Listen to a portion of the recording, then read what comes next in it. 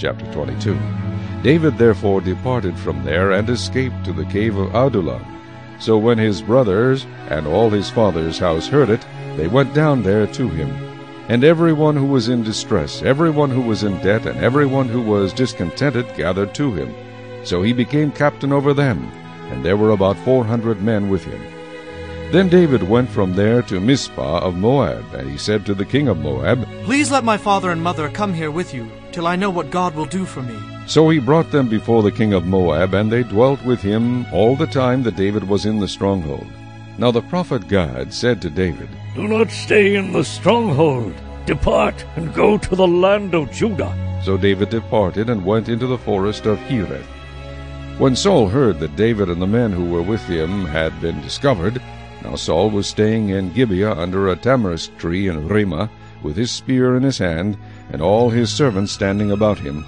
Then Saul said to his servants who stood about him, "Hear now, you Benjamites! Will the son of Jesse give every one of you fields and vineyards, and make you all captains of thousands and captains of hundreds?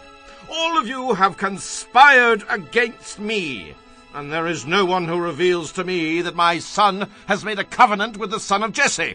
And there is not one of you who is sorry for me, or reveals to me that my son has stirred up my servant against me, to lie in wait, as it is this day."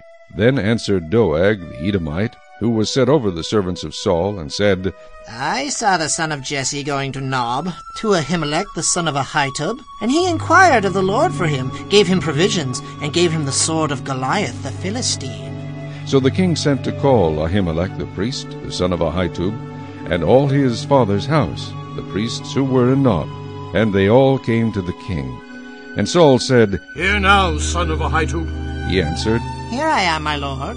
Then Saul said to him, "Why have you conspired against me, you and the son of Jesse, in that you have given him bread and a sword, and have inquired of God for him, that he should rise against me, to lie in wait, as it is this day?" So Ahimelech answered the king and said, "And who among all your servants is as faithful as David, who is the king's son-in-law, who goes at your bidding and is honorable in your house?